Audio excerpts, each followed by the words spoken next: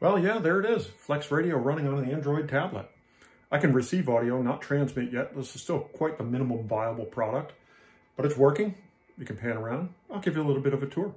Okay, what we have here is Walmart's least expensive on Android tablet.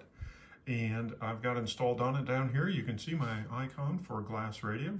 We bring it right up. I've got a demo. I've got my FlexRadio hard-coded in. And there you go. You see we've got our pan adapter and our waterfall. Now I can drag around. I can drag the waterfall around. I can drag this up to see what else is going on up here. I can change my modes. Nothing really on Digi Low. Let's go back to Digi High. I also have a keyboard attached to it, so we can use the keyboard to arrow through things. And I go back to FT8 here. This is a great thing to be listening to. Most of these things, you know, we've got all our different modes or bands. A lot of these are not working just yet, but they're getting there.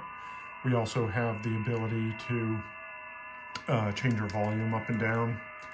As we can see, I can come in, I can disconnect from my radio, I can connect back to another radio through Discovery, and I can move my waterfall, my pan adapter up and down here.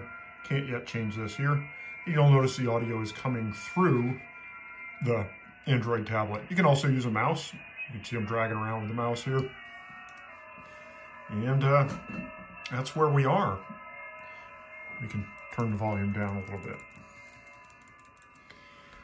That's it. It's running the FlexRadio.